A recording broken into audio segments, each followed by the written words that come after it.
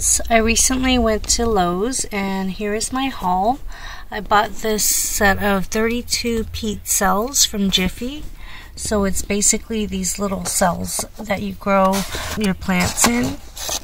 And let me just open it.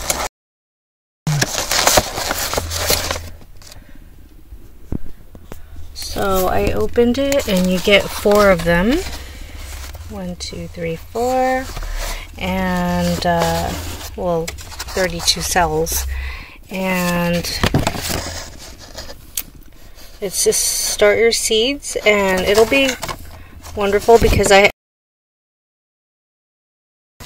potted up a bunch of tomato seedlings. I sowed them, and I oversowed them because I had 5 varieties and I sowed 5 of each, and they're coming up, so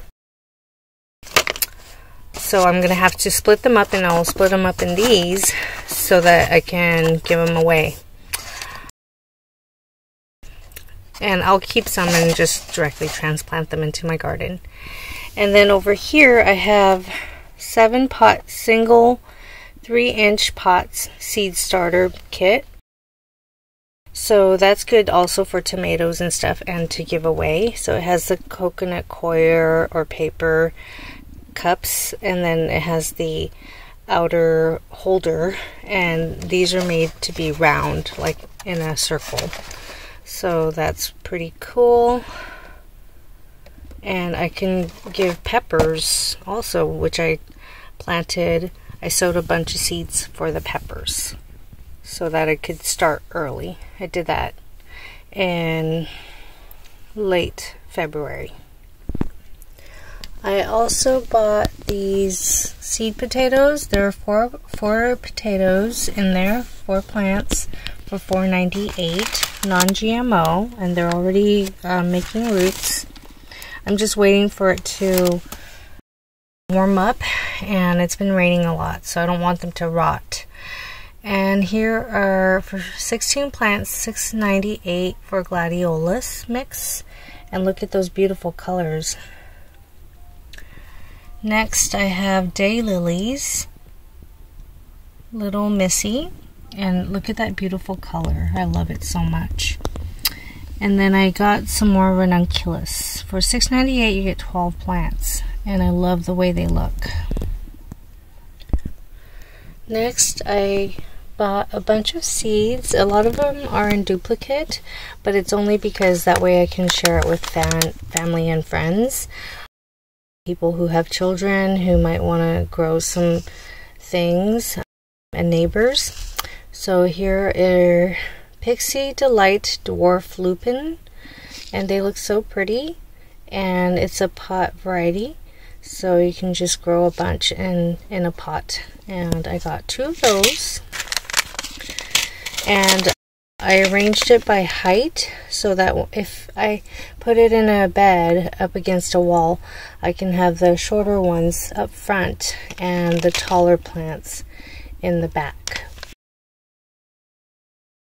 Next I got some Fairy Morris Sunflower Topolino, and this one is really small. I was surprised. I thought it was taller and then with many blooms, but it's only 2 feet tall, but it makes a lot of blooms, and that's the reason why I got them. But they're perfect for children, so I got 2 of those. Next, I love this color. It's a new color. I haven't seen it in the past. It's a Zinnia Luminosa Pink, and it's really gorgeous. It's a very solid pink. I got 2 of those, and they grow to be about 2 feet tall. And I got Cosmos Sensation Mixed Colors, and I love it because there's a red one, pink one, white one, and purplish colored ones. I got 2 of those, and they grow to be 3 to 4 feet tall. Next I got this sunflower Moonshine, and I love how perfectly dark the center is and how frilly and how wide the petals are, and yellow. So I got one of those, and then I got this Stella sunflower, and likewise with the very wide yellow petals. It looks so pretty and kind of real soft dark brown in the center. And these grow to be 4 to 5 feet tall. So these I got 2 of. And then in the smaller package, so these smaller packages will be great as gifts. Let's see, Sunflower Red Sun, 75 days to bloom. And it has a light, like a reddish orange color. Great for fall, but it's kind of weird because it's also from the same company, Fairy Morris Red Sun, and these look darker, so I'm not sure, but I like them anyway. I like when I have variety in my garden and colors, and this was just really cute. I love it. Sunflower Fun Sunny Hybrid Mix, non-GMO, and look at how beautiful the colors are, including that little green yellow one, that tiny one. I don't know if it's just a baby that hasn't opened, but look at these pinks, yellow, orange. It just looks really pretty. So I got 2 of those. They grow to be 4 to 6 feet tall. And then by mistake, I don't know how I did it, I meant to only get 2 of these, but somehow I managed to get 4 of the Sunflower Magic Roundabout. But look at how gorgeous it looks. It's really unique, and how it's almost double layered, and how the colors got the brown in the center, the orange, and then the yellow. So these are perfect. Since I have so many, I can gift these as well. And then I wasn't paying attention that this is a perennial, so I probably only needed 1 package. But I've always wanted to grow Rudbeckia, and I finally am getting the seeds for them. I don't know, I saw a Rudbeckia at the store. I don't know what variety it was, but the petals were much wider, and these don't look as wide. But I just love the how rich the yellow turns out to be against the center. And these will be 2 to 3 feet tall. And I can regift one of the packages to somebody. And so I have Salvia Blue Better Sage, and look at all the flowers on there. That is gorgeous. It's going to attract a lot of pollinators, and it doesn't use up that much water. And so it's 3 to 4 feet tall, and I just love how many blooms there are and how vibrant that purple is. Next, and I didn't notice, it's a perennial, so that's a bonus. Maiden Pinks. Look at how pretty those little blossoms are. If I grew them right next to the forget-me-nots, that would be great, if I remember. And these are 6 to 12 inches tall. And then I believe I have this already, I'm not sure, but it's never a bad idea to get them because they're the giant cactus flowered colors, zinnias. I love the pink, yellow, and white right there, even including this pink right here. But I love the colors and the shape. And last but not least, I got some aster seeds, and now I'm thinking I should have gotten 2 of these because I love aster. And it's Krigo Mixed Colors, non-GMO. And I wish I wish the package came with separate like that, so I can grow them in bunches of different colors instead of it being completely mixed up, but it's okay. And these grow to be 18 to 24 inches. And I just love this company. They make really quality seeds, and I love that a lot of them are non-GMO and they're readily available, and I don't have to pay for shipping or anything, so that's a bonus. And I support them by buying lots and lots of their seeds. And I love to go to Lowe's, so I kind of went crazy this time with the seeds again. Hope you have a great day, and see you in the next one. So we recently went to Lowe's again, and I realized that I didn't have too many watermelon seeds, so I decided to get this watermelon black diamond. It's an heirloom, and look at that, the dark colored outer, and then the inner is really red, and it doesn't look like it has many seeds, so we'll plant that. And then this crimson sweet watermelon.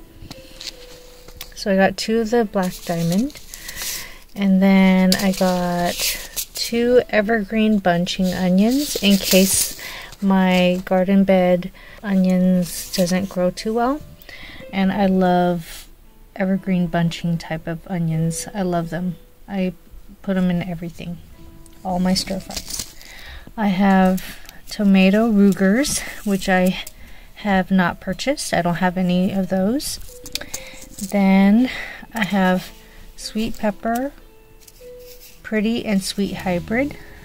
So it looks like it would be spicy, but I like the different colors in it, and bonus, it's not too spicy. Sweet pepper quadrato d'asti rosso. So I think I've seen that in other seed companies, but this one was available at the store directly, so I got them. Sweet pepper rainbow blend mix.